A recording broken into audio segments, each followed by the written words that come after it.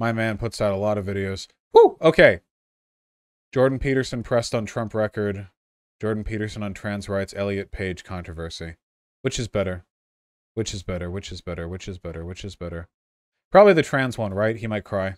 We'll open with the trans one. So I noticed just the other day, you were banned from Twitter. Now, you know, I'm somebody, nobody can argue against my lefty credentials. Everybody knows I'm a man of the left. Having said that, my solution on this issue of social media censorship. Is he okay? I am immediately getting, like, elderly empathy for Peterson here, you know? Like the, yeah, he looks sunburned. Has always been, look, we need to expand First Amendment protections. And the way you do that is to regulate these big social media companies like they're public utilities. So if you do that, then you know, basically you're saying this is the new public square and people can speak their mind here. Now, that doesn't mean, of course, you can't, you know, dox people or do direct threats of violence or anything like anything that's actually illegal will remain illegal. But outside of that, you can't censor people just based on political opinion. So, you know, I definitely wouldn't have banned you, suspended you, etc. But I do have a question about that specific tweet that did get you in trouble because, you know, you said something to the effect of, well, I don't know if it got me in trouble. You know, I don't think I'm in trouble. Twitter banned me, but I don't consider that trouble. That's fair enough. Thank you, Jordan Peterson. Semantics. Fair point.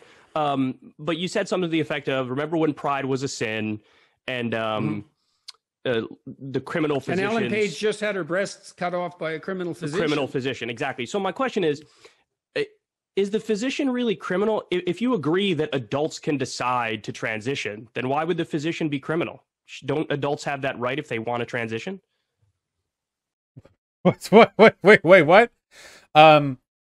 Is Kyle going to push back on the misgendered then? Kyle isn't like an evangelist for trans rights. Like, he's trans positive. He's certainly not a transphobe at all. But he doesn't make his name on being hyper aggressive on those issues. So I think he's going to give a bit more leeway to JP here to give to see what he can get out of him. I guess we'll see. JP doesn't really need an excuse to be crazy, so. Not everything legal isn't criminal. Isn't this guy like an anti-postmodernist? Don't words have meaning to him? If we're being literal with these definitions here, criminal does in fact mean things that are against the law. If you mean immoral, then just say immoral. And do they have that right? See, I would have left Ellen Page alone if she hadn't been parading her new abs in a fashion magazine.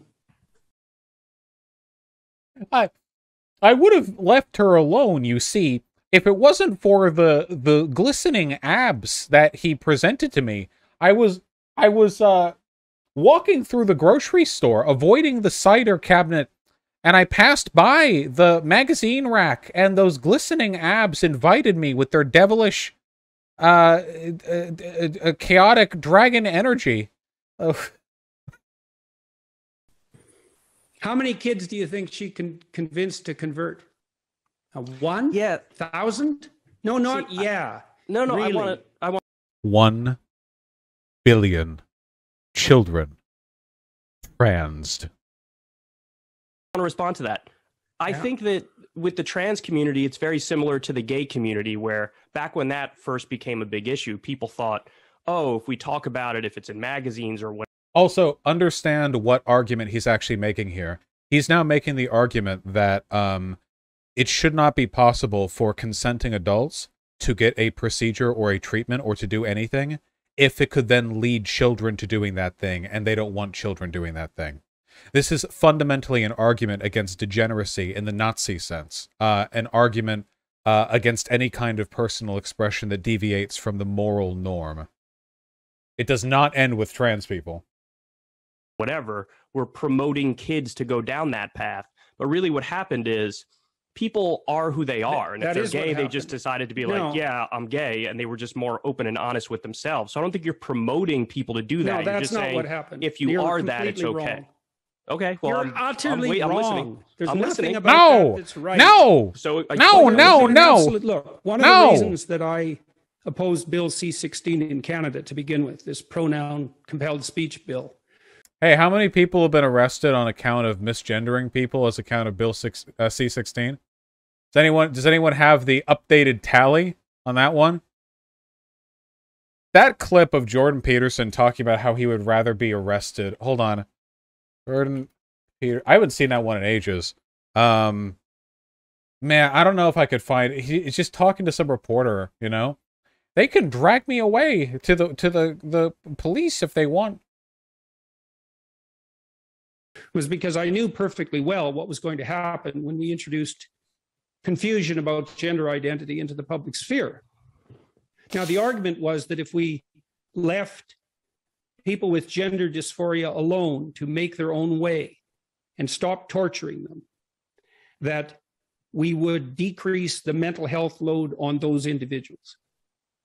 And my analysis as a clinician was that for every one person of that sort that we hypothetically saved, we doom 1,000 more as a consequence of confusion and social contagion.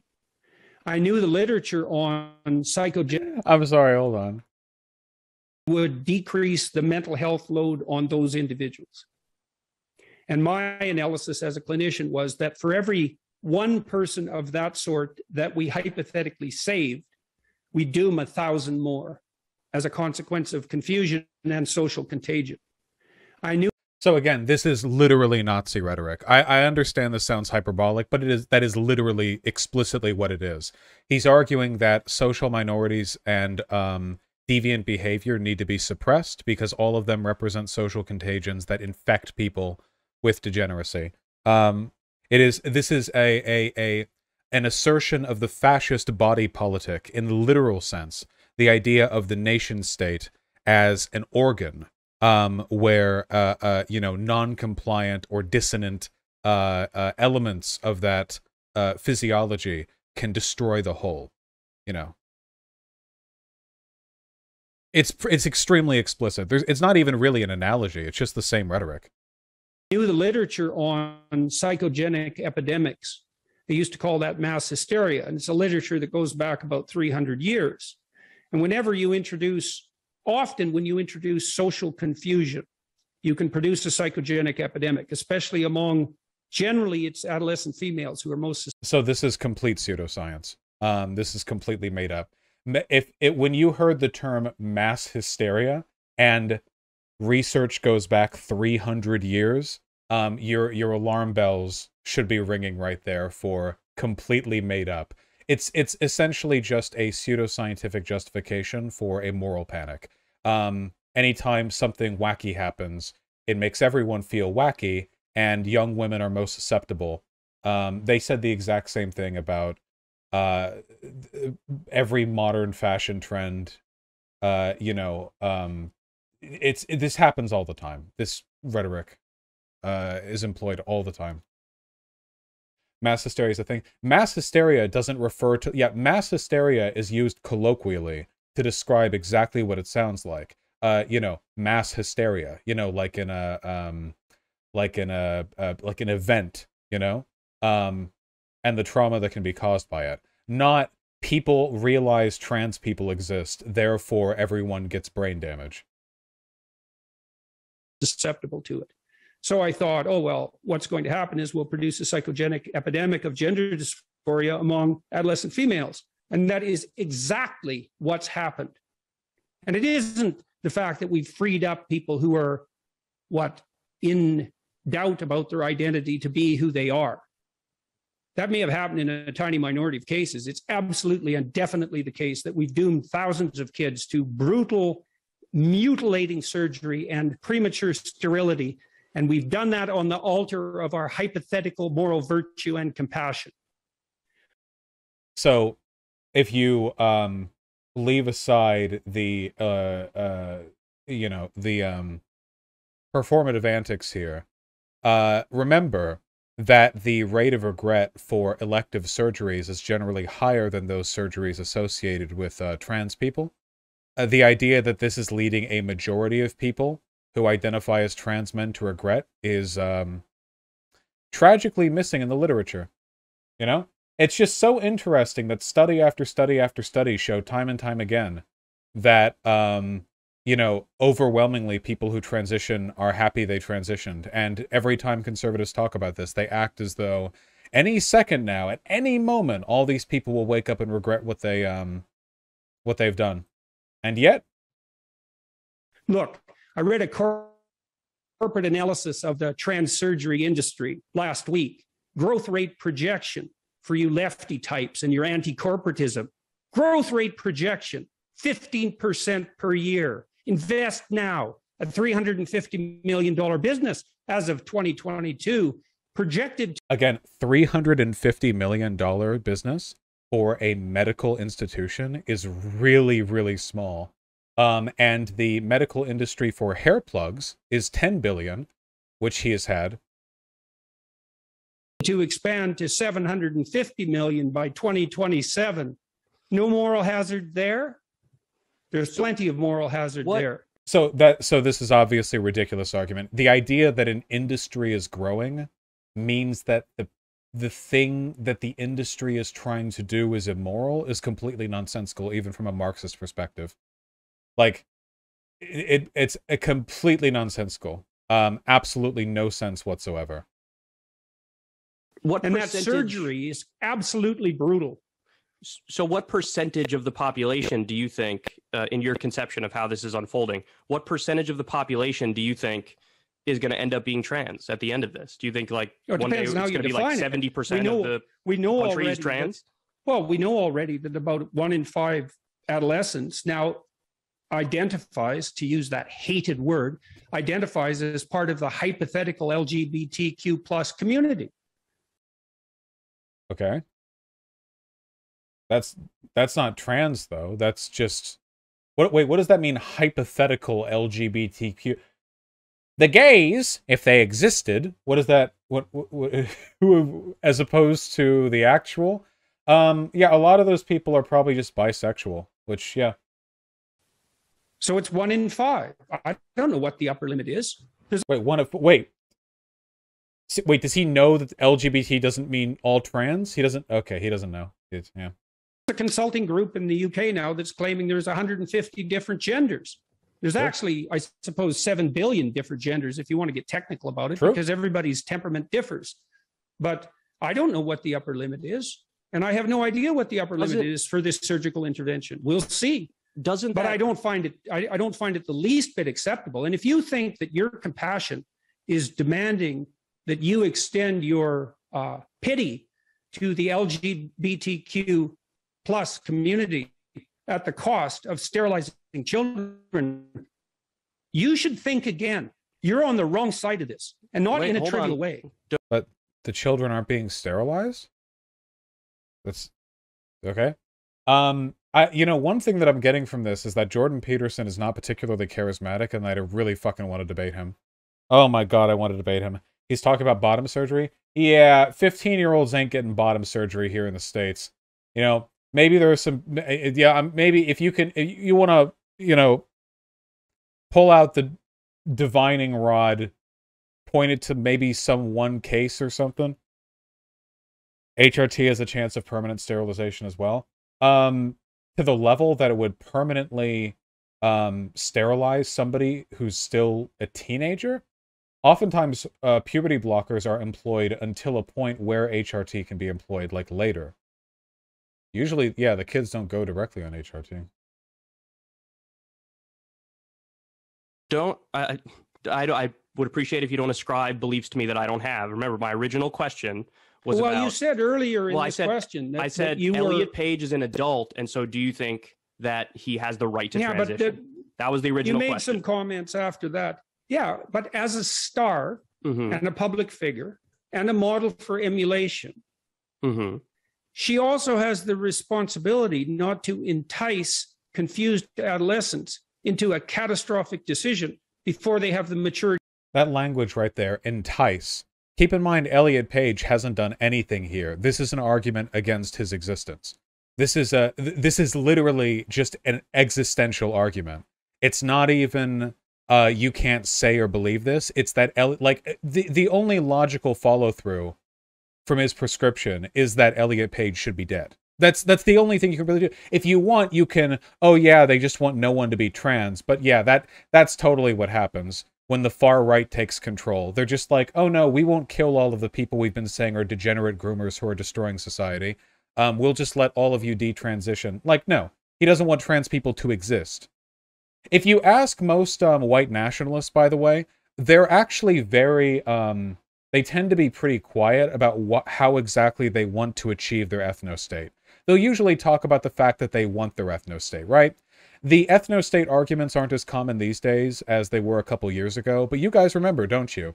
White ethno-staters will talk about how important it is that we have a white ethno-state, how we need to have a white ethno-state, and when you ask them, well, how will you achieve it? All of a sudden they get, you know, kind of tetchy. Oh, you know, like maybe people will choose. Now think throughout history. When white ethno-staters gain political power, what choice do they make? They're all very touch and go up until they have power. You know, whatever, people will choose to leave, and you know, and then when they attain power, you know, we know what choice they make. We know. To make that decision. I just have to say, Jordan, I think it's a little bit of a moral panic. I just don't see some sort of, you know, frenzy of people what would you wanting consider, to become trans. First of all, that's a hell of a way to put it. Why don't you take a look at the increases in surgical interventions and see what you think? I mean, how many do you think is too many? Again, if we're talking about... None. There's no number that's too many. The only number that would be too many is more than the amount people want. It's an elective surgery. How many double mastectomies are done in the United States every year? Double is U.S. yearly. I mean, how many? Top surgeries U.S. yearly? I'm not getting much useful information here. I don't know. I'll answer your question. The argument is it used to be very repressed because that's very outside of the tradition and the norm and the standard, and that now we sort of let the boot off the neck a little bit. What used to be suppressed? The entire LGBTQ community. I mean, it was very recently we even got gay marriage in the United States. First of all, they're not a community. For a person who claims to hate word games, he sure does love his semantics. When you say community, it means you're referring to a broad group of people. It doesn't literally mean they're all part of the same Sunday club. Well, you understand the point I'm community? Making. See, like, he's no, filibustering. Actually, neither I understand it nor you, and that's why we're delving into it.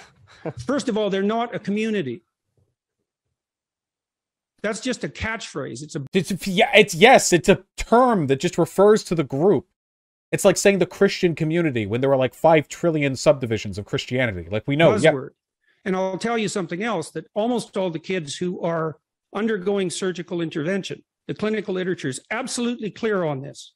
80% of kids with gender dysphoria identify as homosexual when they mature. 80%. Wait, what do they mean when they mature? I need to see that source. Can I get a source on that? Can anyone... Hold on. Study gender dysphoria homosexuality. Is this the Blanchard study? From 1987? Yep, it is. A Blanchard study from 1987 with a sample size of about 200 people.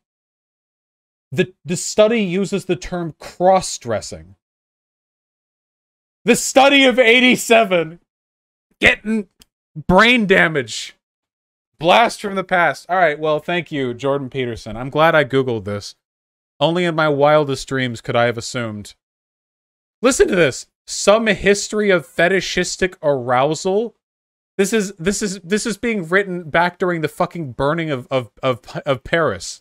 This is being written back when the trans community was like 5 black women in the Bronx with wigs who all called each other hermaphrodites. Like, this didn't exist back then. Everything has changed. This would be a very easy study to replicate these days too. The literature is crystal clear.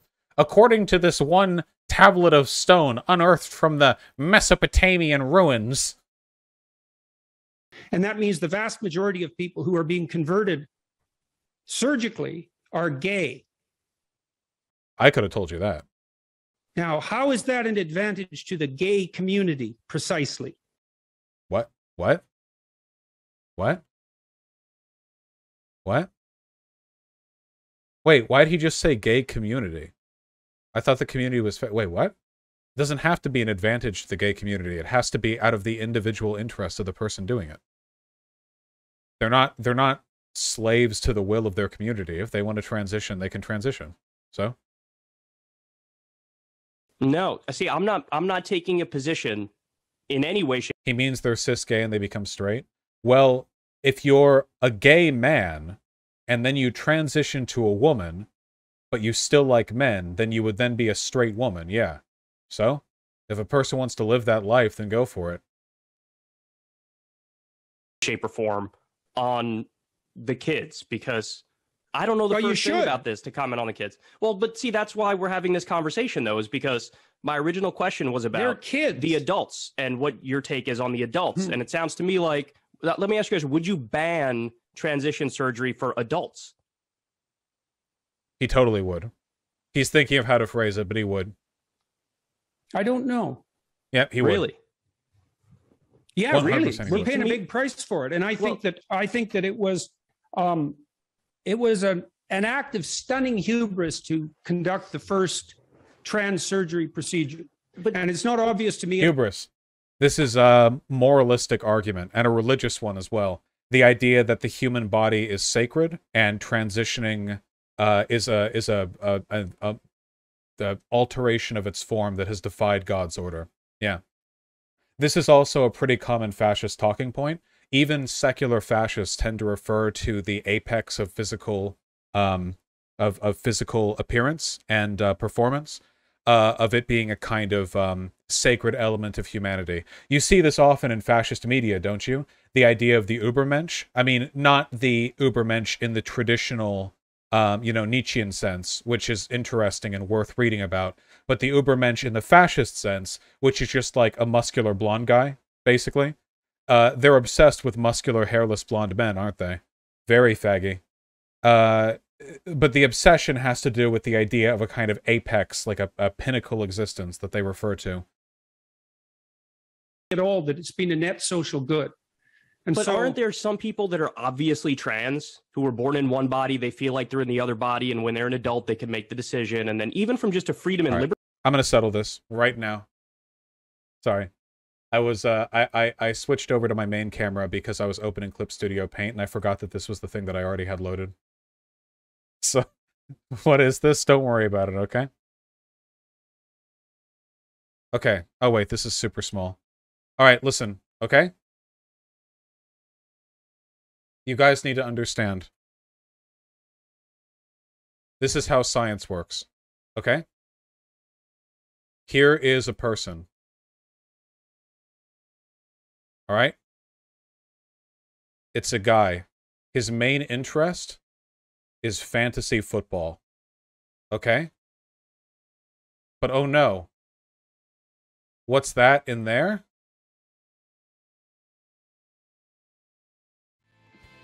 What's that? What's that? That's right. It's the gay tumor. Shaped like dick and balls. This tumor exists in the minds of every gay. It is the single unifying cause of homosexuality, transgenderism, and autism. Usually all three. It's that simple, okay? Just right up in here. Big, it's like, honestly, half the brain size. That explains the voices. It explains the gay lisp. It explains the clothing. It explains everything, okay? This is why, if any of you have gay submissive friends, you can slap them on the back of the head and they moan a bit. It's because of the big throbbing tumor that has replaced about a half of their brain space. It's that simple, okay? People like Jordan Peterson, they make it all complicated. Liberty perspective, shouldn't they have that right? Even if they do it and then they regret it, shouldn't they have the right to try it? It's a good question. I mean, it's a tricky one, right? Because there's... No, it's actually not. If you believe in living in a free society, the question, should we allow people to do things willfully with full consent and knowledge, even if they might later regret it? It's usually a pretty easy one to answer. All sorts of surgical enhancement procedures that are it's not obviously appropriate to make them illegal. And I don't know exactly where the cutoff line is, so to speak, and that's partly why we're having a public discussion about it. But this entire argument, in many ways, is stated so idiotically that it almost defies description. Oh, I should qualify because I know people are going to be pedantic about that. The only times, generally speaking, we're not consistent about this, but for the most part, the times that we deny people the ability to do something that they can otherwise fully consent to is if it's damaging to the public trust, if it would be harmful to society broadly. So a common example here, the most evident counterexample would be seatbelts, airbags, and bicycle helmets. Three things that technically, potentially only affect you in terms of your health if you choose not to do it. We're a little bit ambivalent on stuff like that. There are other things, though, where, like, for the most part, like, you can't knock down an interior wall sometimes within a building, because it could lead to, like, structural collapse. There are fire regulations and codes, stuff like that. Usually when we say you can't do a thing, even with full knowledge and consent, it's because somehow doing that thing would fuck over other people. We're not always consistent about that, but for the most part, we are, you know? Seatbelts absolutely endanger others. Your body becomes a projectile. I guess that's true. I mean, what do you mean, feel like you're in the wrong body? Well, what kind of measurement is that? No, hang on a sec. There are rules for these sorts of diagnostic decisions. Mm-hmm. Okay. The rule is that you have to make a valid and reliable diagnosis. That's if you're diagnosing depression or anxiety or obsessive compulsive disorder or cancer or anything like that. There are standards that you have to abide by in order to make a diagnosis, in order to fulfill the obligations of your professional college. Okay. If someone comes to you and says, I feel like I have lung cancer, that is not sufficient grounds upon which to formulate a diagnosis, much less proceed to surgery. Mm-hmm. And so the question is, what do you mean by feel? What is that? Is that... Wait. I'm going to get brain damage here. Wait, he was almost on the right track. Lung cancer manifests physically. Gender dysphoria doesn't. Like depression, you would have to say, I feel. Like, if they have depression, like the example you were just using, Jordan Peterson, we're talking about psychiatric behavior for which how you feel is the only thing that psychiatrists can go off of. That's it. And by the way, the medications that you can get for stuff that's based off nothing but what you feel can be pretty serious. You can feel your way into antipsychotics? That's the term, right? Antipsychotic medication that can, like, fuck your brain. There are plenty of medications that you can get from a psychologist based only off of testimony, essentially, that you've provided, that can really fuck you over with the antipsychotics and stuff like that. Now, mind you, okay, the difference here is that, as I understand it, getting all the medical shit in order for transitioning requires way the fuck more psychiatric intervention than almost any other kind of medication that you could want. If you want Adderall, if you want SSRIs, if you want anti-anxiety meds or antipsychotics, if you want Xanax, if you want any of these medications, fuck, if you want opium, an opioid, go to a doctor, tell them you have pain. Go to a psychiatrist, tell them you feel X, Y, or Z, okay? You'll get medication. You can get it. It's not that hard. It's more difficult for trans people than it is for all this crap, you know? Like, he was on the right track there, but then he just, like, randomly swapped over into something that has an empirical basis for diagnosis. Okay. Sure. Doesn't the process for trans folks often take years? Yeah, I don't like to comment exactly on how long it takes because it really depends on a ton of factors. Local law, country that you're in, state, city, doctor availability, the tendencies of those doctors, you know. It can be a while. I've known people who have been able to get HRT as adults relatively quickly, and I know people who have been waiting for years as adults. There's a lot. And then surgery is its whole own thing. Not to mention the financial barriers. Getting top surgery or getting like facial not facial reconstruction, Jesus, facial feminization surgery or whatever, stuff like that, that shit could be expensive, which is its own kind of gatekeep. Whereas with a lot of psychiatric medication that you can take, that shit can be pretty cheap. Aren't like you can get antipsychotics, powerful stuff, pretty cheap, can't you? Like the strength of a medication isn't proportional to its cost, not at all. There are medications that are incredibly cheap, that are incredibly like powerful. Yeah, it's just, yeah. Is that an emotion? Is it a motivation? Is it a philosophical conclusion? What is it? Let me explain to you what I mean. So I've been doing my show for about a decade, and about 2 or 3 years into doing my show, there were, you know, some stories here and there that I covered about the trans issue. Somebody who is trans reached out to me and explained to me in a very straightforward way, yeah, look, I was born biologically female. I feel like I'm biologically male. My reality never lined up. Well, I'm just explaining what they said, and then you can respond. Remember that Jordan Peterson was a psychiatrist. Wait, was psychologist or psychiatrist? I forget which one he was. He was a brain doctor. What does that mean, feel? Psychologist, yeah. What does that mean, feel? Like, that's his job to know that. He should be offering insight into this conversation, not, like, detracting from it. Whoever you'd like to respond. And they told me, as soon as I got the surgery, changed the way I dressed, changed the way I appeared, I felt phenomenally better. And so that's why, at least for me, this was the answer. Now, I think it would be incredibly... Also, I'm so sorry for pausing a lot, but I want to add to this. If you ever want to explain this shit, okay? All you have to do is imagine a cis like guy like Jordan Peterson and be like, okay, what if we just made you wear a dress and everyone treated you like a woman for the rest of your life? How would that make you feel? Like gender dysphoria is kind of an abstract thing, but like guys, leave the horny posting aside for a second and really think about it, okay?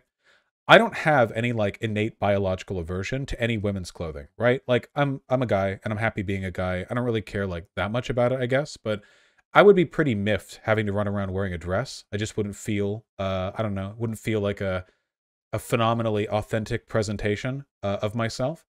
And being treated like a woman, you know, this is something like, do it for a day, okay. If I had to do that shit for my life, I would be, that would be like actually very upsetting. In fact, we know this is the case because dressing male prisoners of war as women and treating them as women has been a component of psychological torture used against them for a pretty long time, like certainly longer than a century, you know. People don't like being treated like the gender that they're not. Hey, Shu. They just don't. You know, I feel like people try to make gender dysphoria out to be this really unique thing. And don't get me wrong, it is to an extent, but there are so many relatable elements to it. And I feel like it makes so much sense if you just think about it for a second, you know? Like, hey, so here are some things we know for a fact, okay? Dressing male prisoners of war up as women and treating them as women has been a component of torture and humiliation against them for a long time. We know that. We also know that most of the cis guys participating in this conversation, if they were forced to wear women's clothing and be treated as a woman for the rest of their life, they would really fucking hate that because it wouldn't feel like themselves. So if you acknowledge that, like, can you understand then how people can have really strong feelings attached to their internal and external perception of their gender and identity? It's pretty simple stuff, you know? There are versions of this stuff that are present everywhere. Bodybuilders, male bodybuilders, have massive, like, rates of body dysphoria. Like, these are the most ripped dudes in the world, and they're, like, in front of the mirror pinching their, like, the tiny, like, bit of fat around their 19-inch biceps going, like, eesh, you know? The idea of, like, an irrational dissatisfaction with your body is a basically ubiquitous human experience. And I say irrational because if we were all perfectly rational, we wouldn't really be capable of being made to feel negatively about our own bodies, right? It would just be a fact of the world. We would never like look at our body and think negatively about it. only a desire to change it if it would be like more healthy or whatever.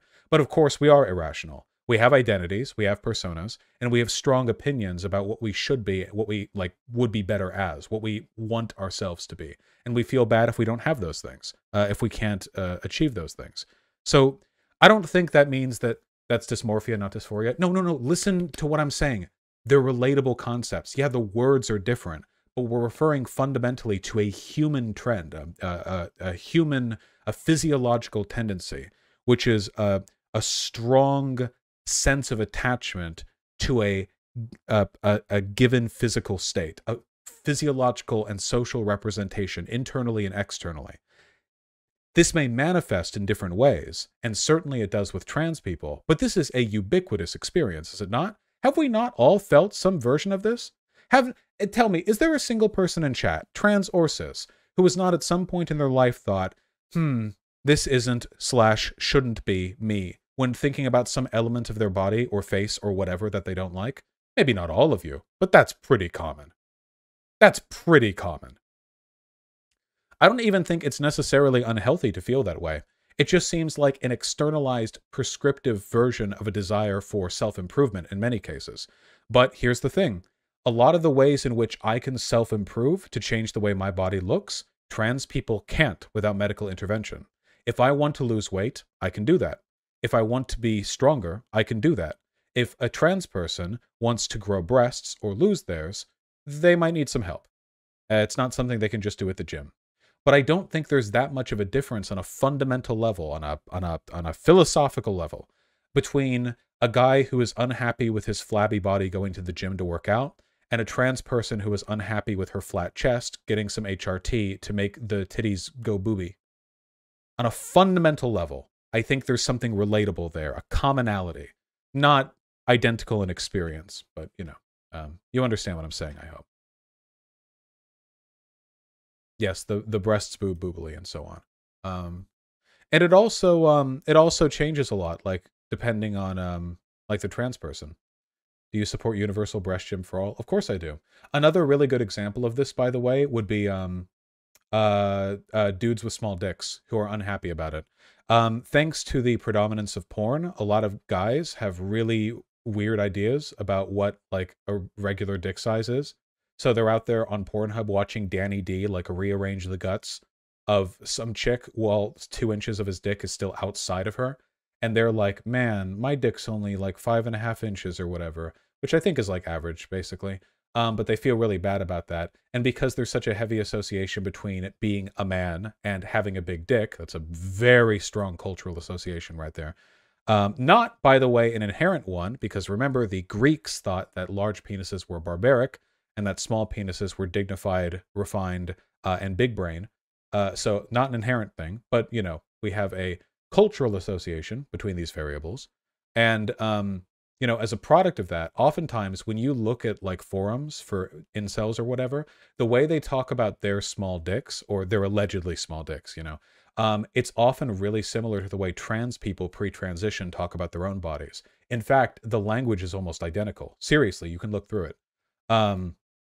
The relationship is like, it's basically like 1-to-1 with like TTCT, like trans people seething and coping or whatever. And then like the incel forums, and TTTT is just an incel forum for trans people, by the way. And then the cis incel forums, I should say, and they're coping about that. But like the language used is really similar. It's this discomfort and dissatisfaction physically with their body that is being analogized into a dissatisfaction with their identity and their self and external perception. Does that make sense? The only thing I'm trying to get at here is that this is like a really common thing. And I feel like as a psychologist, Jordan Peterson should be able to understand this a little bit better. But of course he's an idiot, and he also doesn't really practice his field. So, yeah, so it's not, whatever. But I just want the people in my audience who are cis to get it. I'm cis, so I'm kind of like peering in through the outside here. I don't have an innate understanding, but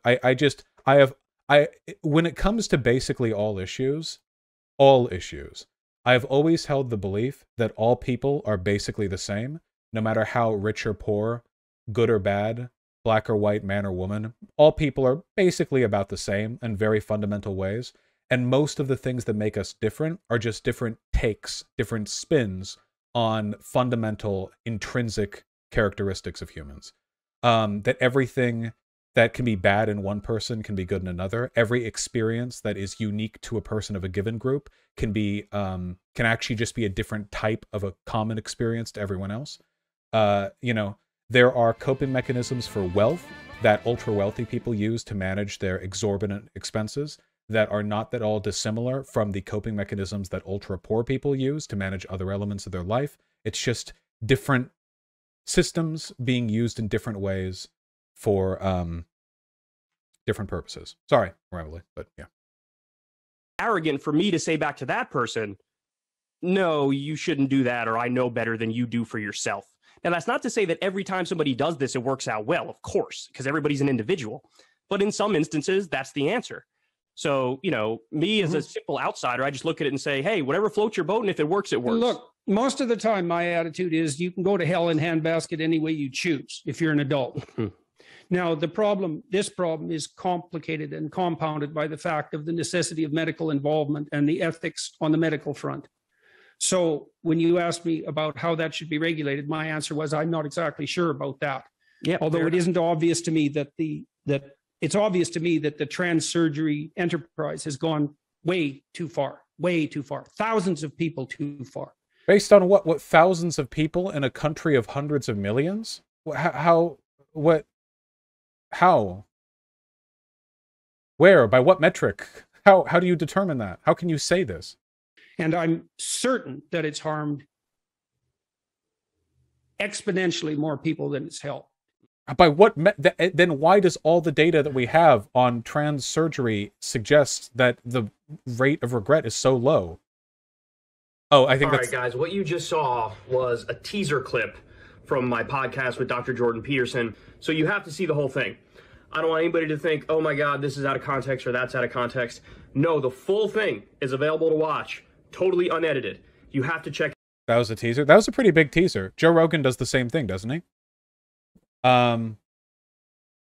See? No, I like Kyle. I have always liked Kyle. Listen, Kyle Kulinski and I have obviously had some pretty serious political disagreements, a la Bernie or Bust and plenty of other things, but Kyle, listen, okay? Kyle is one of the very few people, every single time I've talked with him in DMs or whatever, he's been super honest and upfront and straightforward, like an actual guy. That's Kyle's thing, okay? He's an actual guy. And as many disagreements as I might have with him, God knows, you know, fucking Ukraine or Bernie or Bust or the shit with Jimmy Dore and like the Kasparian, all that, you know. And I hold those disagreements. I believe them, you know, I don't forget them. However, he is an actual guy. He's a human being, which elevates him miles above so many people on this platform. A hungry guy, yeah. Well, I kind of want to watch. I kind of want to watch the other one too. Jordan Peterson pressed on Trump record. Then maybe tomorrow we can watch the video where Jordan Peterson basically says that Russia was justified in invading Ukraine. We have to space out our Jordan Peterson content. This is the other teaser. Jordan Peterson pressed on Trump record. If you were an American citizen, you were here in the 2020 election, would you have voted for Trump, Biden, nobody, or a third-party candidate? I don't know. You know, it's very hard to answer those questions until you're actually in the situation. When Clinton was facing off against Trump, for a very long time, I felt that I would have voted for Clinton.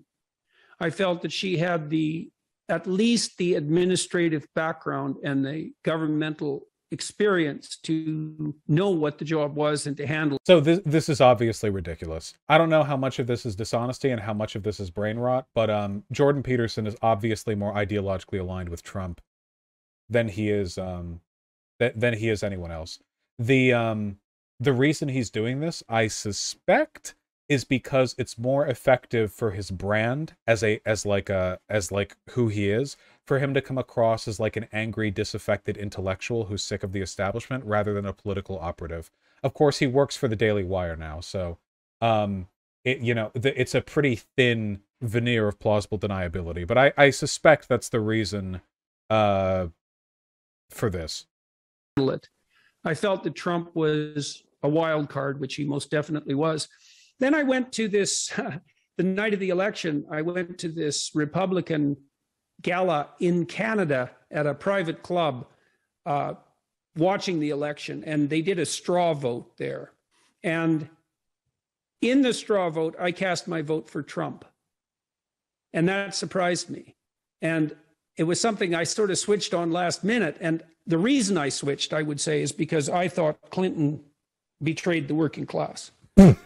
In fact, that's why she lost the election. It isn't something I just felt. That's definitely what happened. And so I thought, to hell with you. You know, I'd rather have this wild card in here with his spontaneous lies than have you in here with your programmatic, powered, mad, driven, pre-authorized lies. Proletarian Peterson. Dude, if only Peterson was a leftist, we could have had modern Lysenkoism, couldn't we?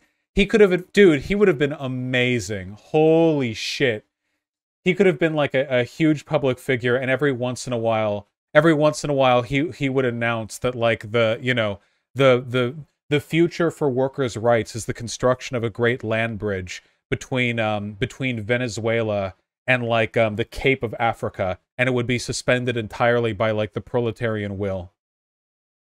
You know, it's like we just need 150 million blue-collar workers on either end, like, levitating bricks. He'd still be dishonest, though, probably. Yeah, modern Lysenkoism, yeah. For any of you guys who don't know, Lysenko was, first of all, a Giga Chad. Look at his face. Oh my god. He looks like he should have been a Nazi, but no. Soviet. Big difference, I know, right? But anyway, he rejected Mendelian genetics in favor of his own idiosyncratic pseudoscientific ideas, later termed Lysenkoism. What crazy shit was this about? I still don't... Lamarckism, let me see. More than 3,000 mainstream biologists were dismissed or imprisoned. They literally, like, did a mass arrest of scientists because he had a fake science to push. Numerous scientists were executed in the Soviet campaign to suppress scientific opponents. The president of the Soviet Agriculture Academy, Nikolai Vavilov, who had been Lysenko's mentor but later denounced, was sent to prison and died there while Soviet genetic research was effectively destroyed. This was effectively the equivalent of the Nazis, like, throwing Einstein out, you know? When they thought that, general relativity was, like, Jewish science or whatever. Yeah, this was their version of that. Didn't they literally think that, like, communist plants would grow better next to each other or some shit like that? Basically, yeah, lol. God, that's based. Really? Yeah, wait, hold on, I'm sorry. 1928, rejected naturally, Trofim Lysenko claimed to have developed agriculture which could radically increase crop yields. These included vernalization, species transformation, inheritance of acquired characteristics. That's that would be like that would be like a dad loses their arm and then has a kid, and the kid is born without an arm because the dad didn't have one, even though it's not written into the DNA of the spermatozoa. Yeah, Lamarckism. And vegetative hybridization. He claimed in particular that vernalization, exposing wheat seeds to humidity and low temp, could greatly increase crop yield. He claimed further he could transform one species, pasta wheat, into another, bread wheat, by 2 to 4 years of autumn planting. Since T. durum is a tetraploid with 28 chromosomes and T. vulgare is a hexaploid with 42, Western geneticists at the time already knew this was impossible. Literally, like, transform one plant into another. It's the Informaterialists from Disco Elysium. No, that's what they were based on, yeah. Lysenko further claimed that the Lamarckian inheritance of acquired characteristics occurred in plants, the eyes of potato tubers. He claimed that when a tree is grafted, the sand permanently changed the heritable characteristics of the stalk. This would constitute vegetative hybridization. This is just modern-day alchemy? No, dude. Alchemy made more sense than this, okay? He used his position to denounce biologists as fly lovers and people haters, and to decry the wreckers in biology who he claimed were trying to disable the Soviet economy and cause it to fail.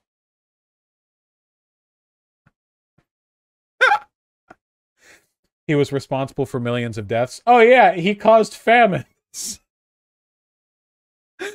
Lysenko forced farmers to plant seeds very close together, since according to his law of the life of species, plants from the same class never compete with one another.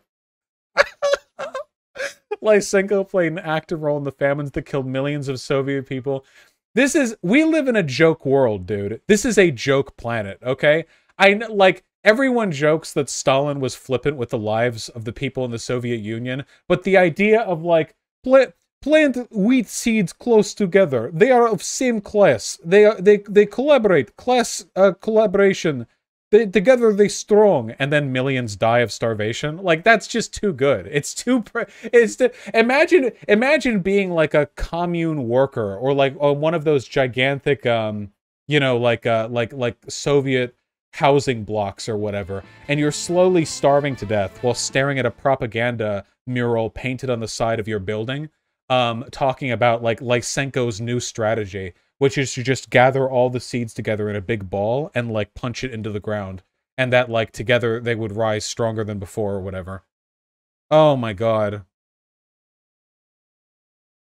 Criticism from foreigners did not sit well with Lysenko, who loathed Western bourgeois scientists and denounced them as tools of imperialist oppressors. He especially detested the American-born practice of studying fruit flies, the workhorse of modern genetics.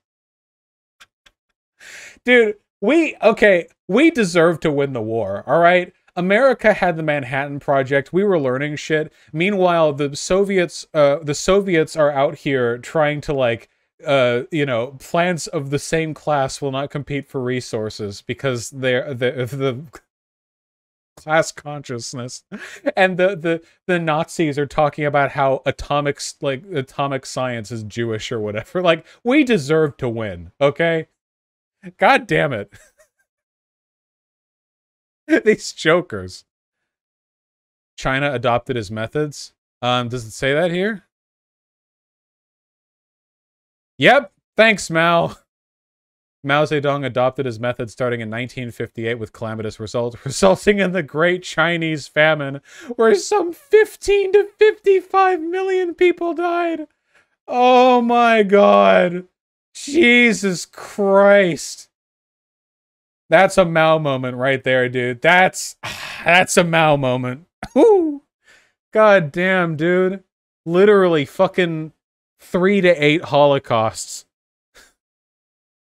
Dude, do you guys think that Lysenko was on the State Department payroll? That guy killed more commies than literally any human alive.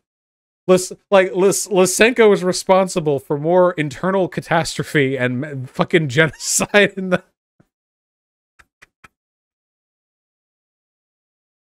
Oh my god. Ugh.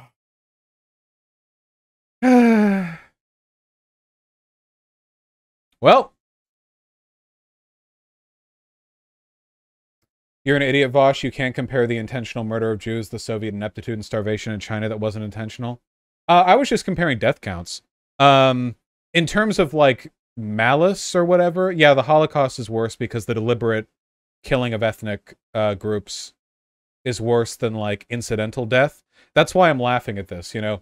You can't really laugh at the Holocaust. There's just not that much funny there, unless you're watching, like, Mel Brooks. No, wait, wait. Who made Blazing Saddles? Was that Mel Brooks? Is that someone else? Yeah, Mel Brooks. Yeah, if it's a Mel Brooks bit, you can laugh at whatever. You know, he's Jewish, he's funny, it's good. However, you are legally obligated to laugh at these famines. What else can you do? Like, what else can you do when looking at this? What other reaction is possible? God. Be sad at human stupidity. Yeah. Oh yeah, Jordan Peterson. Mao's regime made propaganda claim the... Wait, what? Mao's regime made propaganda claiming they planted wheat so close together it was so strong you could stand in it? Oh no! Ah, God! Dude, imagine being a scientifically illiterate Chinese peasant or whatever, and you're like, okay, I hope the famines stop. I really, really, really hope they abandon this process and just let us plant these wheat seeds far enough apart for them to not steal nutrients from each other. Meanwhile, at fucking Mao's harem palace, full of 14-year-olds, apparently. Yeah, no more dirt, comrades. We will walk on the seeds.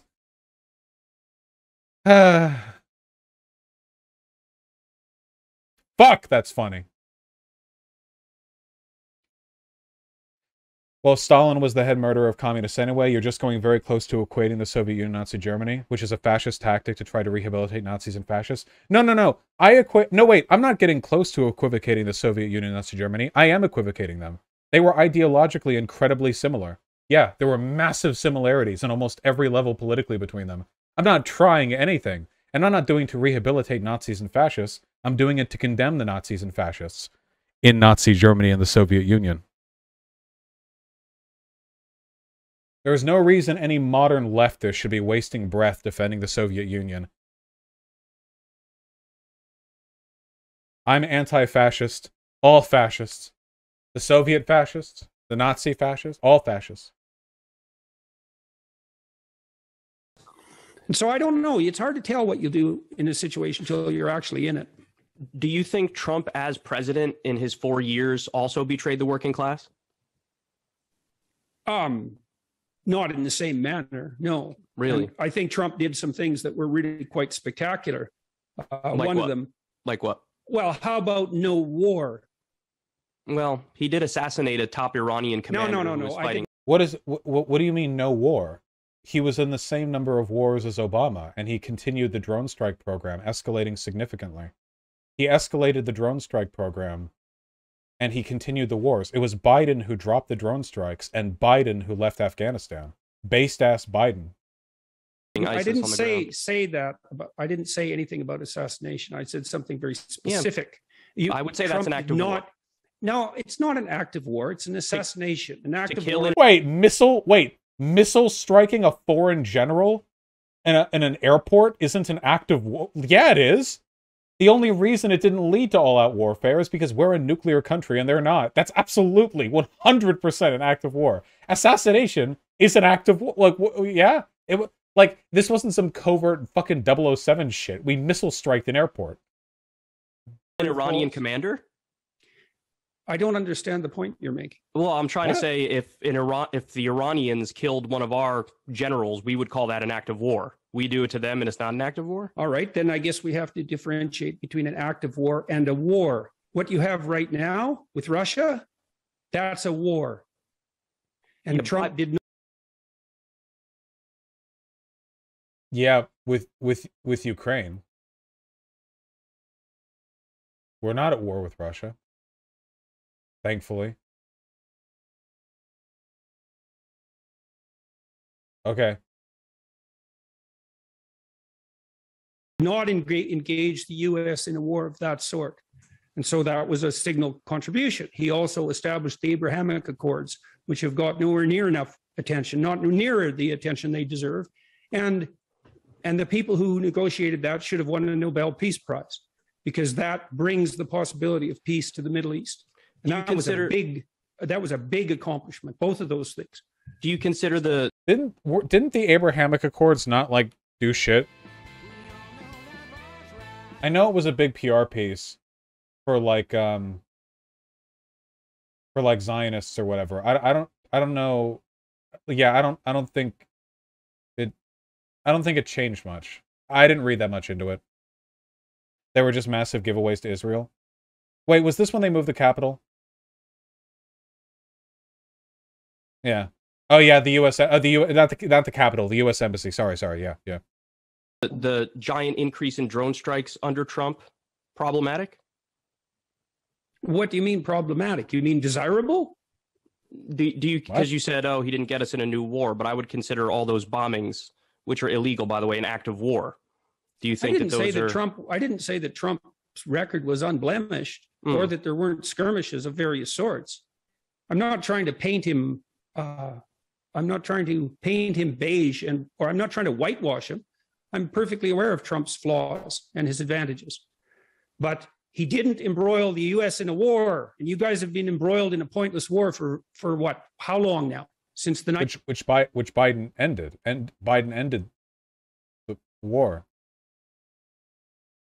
1960s, one after another, and then the Abraham Accords are a big deal. And did he betray the working class? Well, I think that's in some sense a vague question. Well, Trump didn't betray the working class because he was never on the side of the working class. That's like saying that the hens have been betrayed by the wolf. He was a socialite real estate billionaire who entered off of very vague worker populist prescriptions alongside a bunch of much more explicit advocacies for deregulation and privatization, which he then followed through on. And he lowered taxes for the rich permanently, lowered them for the not rich only temporarily, and generally legislated in a deregulative manner that benefited the ultra wealthy. It's not a betrayal. It's just what he does. Hillary definitely betrayed the working class because she decided to go with the woke mob instead of the typical base of power that the Democrats had always relied on. So, what does that? This doesn't mean anything. What the fuck does that have to do with the working class? What does that mean? What economically progressive policies did she back off of because she was trying to appeal to social progressives? That doesn't mean any. What does that mean? That doesn't mean anything. Can I give you an example? Decision. Can I give you an example on Trump betraying the working class? Because there's a few things you could point to. First of all, there was net outsourcing of jobs under his administration when he campaigned as the opposite. The second thing is his number one legislative accomplishment was a 2017 tax cut where 83% of the benefits went to the top 1%. So those are two examples of, he campaigned as the anti-outsourcing guy. Then there was net outsourcing under his administration. And in fact, that same tax bill incentivized outsourcing. And then again, that tax bill mostly benefited the wealthy and it didn't help the working class. So that's what I mean by betraying the working class. I think he campaigned in a very populist way, but in terms of how he governed, it was very sort of standard establishment Republican, just like George W. Bush, for example. Yeah, well, I don't have any real comments on that. Like I said, I'm not trying to... I don't think that Jordan Peterson hasn't really internalized the conservative talking points that a lot of his compatriots probably have. You know what I mean? I don't think Jordan Peterson has the big pro-Trump runoff list. He might now that he works for the Daily Wire, but he usually has his own thing going on. Whitewash the Trump administration. I'm just pointing to a couple of things that he did that he hasn't got credit for. Yeah, you should have got credit for. I actually enjoyed, you were on the PBD podcast, I think it was recently, and you made a comment that you found Trump whiny, particularly over the, common refrain that he can't stop saying he thinks the election was stolen. And correct me if I'm wrong, but your commentary was move on. Well, I think it's a strategic error on his part at minimum. I mean, Trump. Oh, that's your problem with it. Not that it's wrong, but that the optics are bad. How often does this happen where a conservative is somebody's like, "Hello, conservative. I've heard that you have an issue with this monstrously immoral, evil thing that conservatives are doing." And the person's like, "Yeah, I do. I think it's a bad look. I feel like it's a bad strategy." Portrays himself and thinks of himself as a winner. And part of his attractiveness on the populist front was his unabashed, victorious persona, let's say. And he's the guy that gets things done, and he's the guy that wins. But apparently, the election was stolen from him. And so that begs the question, are you the winner and the guy that gets things done, or are you the guy that lets things be stolen from you? And the answer that Trump had always had was, well, I'm not the guy. I'm not that guy. I don't know who else I am, but I'm definitely the winner here. And I think that now campaigning as if he was the victim, let's say, of a plot isn't going to do him any good. I think it was probably a fatal decision from a strategic perspective, because it's so off-brand. And that has nothing, that's completely independent of whatever virtue the argument about the stolen election might have. Well, I don't... What's your position on that one? You were asked about your opinion on that, not just the optics of Trump failing to secure the coup. I believe that the that the judiciary in the United States is so corrupt that the possibility of a valid finding on the election fraud front has been reduced to zero. I don't find that credible. And then I do think, so I also think that it's a mistake on that front. And it's a mistake for conservatives. It's a real mistake for conservatives to take that route, because conservatives can't say all the institutions are corrupt and untrustworthy. That's what the radical leftists say. And populist conservatives tend to do that. And that really leaves them with nothing except maybe an appeal to public whim. And that's no way to govern. So I think that was a mistake too. So all of that, and he can't just say it's morally wrong to lie about the outcome of an election in an attempt to supplant it. But like, wouldn't that be the first thing any person would be driven to say? By default? Kyle looks so confused. I look confused. He's not saying anything. You know, in your commentary, I do often hear a strong defense of our institutions. And I do feel like one of the common things that defines the current political era is definitely populism that bubbles up on the left through the vessel of, say, a Bernie Sanders, and even what I would argue was a fake populism that came up on the right with Donald Trump, where the agreement does seem to be, well, hold on, these institutions are really not working for us, and they're broken, and they're fundamentally corrupt.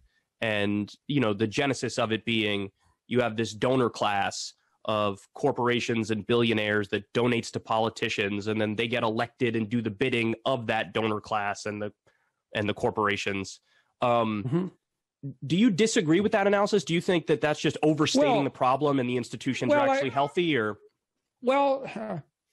I think it's partly a Tower of Babel problem. So I've been listening a fair bit to Russell Brand, who I quite like. Oh no, Russell is very, very smart. He's definitely. Oh God. Oh my fucking God. It's the motherfucking human centipede, Ouroboros. It's just shit being pumped into body after body. Oh my God, dude. Russell Brand has probably already made a video celebrating. Yeah, the Far Cry 5 cultist. One of the smartest people I've ever met. He's oh my God. And holy shit. Stuff like this really makes me wonder if there's just like it's just like the head hurty. If there's just like a problem in people's brains. Shit like this is going to turn me into a fucking, what do they call it? The skull measurers? The phrenologist. Yeah. It's gonna turn me into a goddamn phrenologist. Every fucking one of these people got bite of 87'd. I have no idea what could lead a person to watch Russell Brand and think, wow, this is insightful. But I guess I just don't understand people. I don't know. I guess I just don't. I try to be, you know, appropriately relativist and about this and maintain a good sociological perspective. But sometimes it really does just seem like there are some types. Yeah, it's just lead in the gasoline, you know? Sometimes some channels just have lead in the gasoline. I don't know. He differs in his political utterances from me to a substantial degree, although there's a fair bit of commonality as well. Not really. He's beating the anti-capitalism drum in a manner that I tend not to. But there's a specific reason for that. And the reason is that Russell has realized that size is a problem. And you know, the lefties tend to be skeptical of big government, and the right-wingers tend to be the lefties tend to be skeptical of big companies, right, and the right-wingers tend to be skeptical of big government. Right. And I think the right way forward through all that mess is that we should be skeptical of big. All right, guys, what you just... Which is why he spends all this time picking on trans people? Okay, yeah. I really got to talk to JP. I hope are we still oomfies? He's not going to stay off Twitter. He can't. Yeah, still oomfies. Ah, he's depreciating the oomphy power. When he first followed me, he was following 300 people. Now he's following 500. That sucks. Now I'm less special. Yeah, the Oomphy economy is being distilled. Or dispersed. What's wrong with Russell Brand? I made videos on him, but the main issue is that he's a fucking retard. Russell Brand's videos are conspiracy clickbait with nothing else. He's completely insane. All of the so-called progressive prescriptions that he makes are like vague, asinine, if we all like believe we can overcome it type shit. But then he goes on to make like real fucking harmful takes, you know? When he makes direct empirical claims, they're almost always the wrong ones, and deeply conspiratorial at that.